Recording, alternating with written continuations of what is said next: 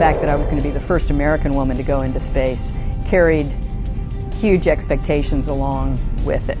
And that was made pretty clear just the day that I was told I was selected to the crew, because I was also taken up to Chris Kraft's office, who was the head of the Johnson Space Center, because he wanted to have a little chat with me and make sure that I knew what I was getting into before I agreed to be on the crew.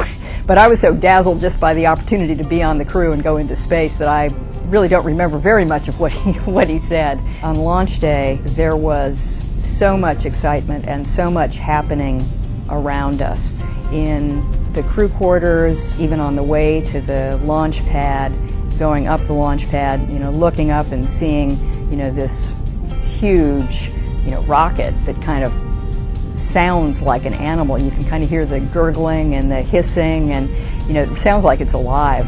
I spent an enormous amount of effort just trying to stay focused. I tried to block out pretty much everything that was going on around me and just kind of put one foot in front of the other, because it would have been way too easy to just be lost in the moment. I didn't really think about it that much at the time, because I just wanted to get the opportunity to do that. But I came to appreciate what an honor it was to be selected to be the first woman to get a chance to go into space.